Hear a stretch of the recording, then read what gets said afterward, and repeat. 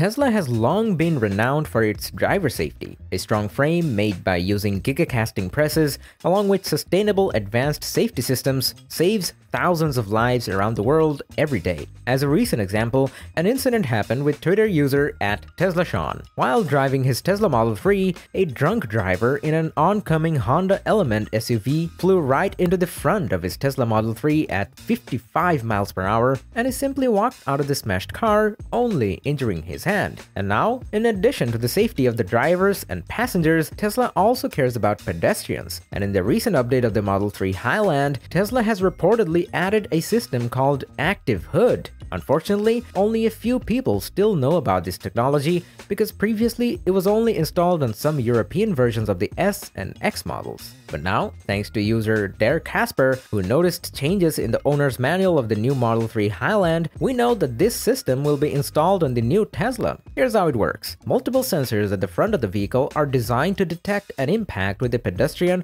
when Model 3 is moving between approximately 18 and 32 miles per hour and raise the rear side of the hood automatically approximately 3.14 inches. This increases the space between the hood and the components beneath it, reducing the likelihood of injuries. However, not all pedestrian collisions result in deployment. Similarly, the Active Hood may deploy if Model 3 collides with an animal, vehicle, or other object. This is exactly what happened in Australia in 2015 when someone driving a Tesla Model S collided with a kangaroo, which caused the system to deploy. From what they saw after the accident, it looked like the adolescent Roo had a broken leg but was conscious enough after the accident to limp away, which seems to indicate that he was successful in preventing immediate head trauma. This system is not new at all. Along with Models S and X, it's been installed for a long time on Hyundai or Mercedes cars and has proven itself quite well. The technology was built into Tesla vehicles to comply with the Euro pedestrian safety requirements that mandate vehicle manufacturers to maintain clearances between the hood and structural components underneath to protect pedestrians in the event of a low to medium speed collision.